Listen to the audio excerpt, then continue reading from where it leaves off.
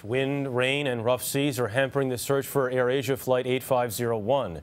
More than 50 ships are looking for the A320 that went down in the Java Sea last weekend with 162 people on board. Alan Pizzey is in Surabaya, Indonesia, where the flight took off. A brief break in the weather saw another body brought ashore today, along with personal items from passengers, including a purse and a suitcase. But the window of opportunity to find the main wreckage closed quickly. There have been indications that a large section of the plane remained intact, but officials fear it may have been shifted by currents and weather. 4 more coffins, the bodies in them identified only by numbers, were brought back to Surabaya today.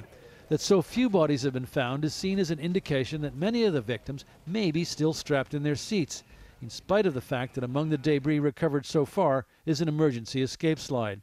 Indonesian Navy divers are on standby if the wreckage is found.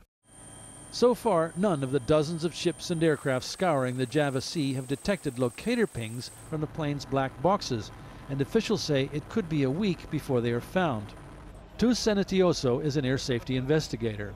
So the most important thing is to find the area of the wreckage, the main wreckage first. Then, within that wreckage, we should be able to find the wreckage. Search officials said they were in a race against time and weather. In a poignant reminder of how important it is to win that race and retrieve the dead, the body of Lutfia Hayati was handed back to her relatives today. When the black boxes are found, they will be held and deciphered here in Indonesia, officials say, and they promise to make the results public within 3 months. Jeff? Alan Pizzey in Surabaya, thank you.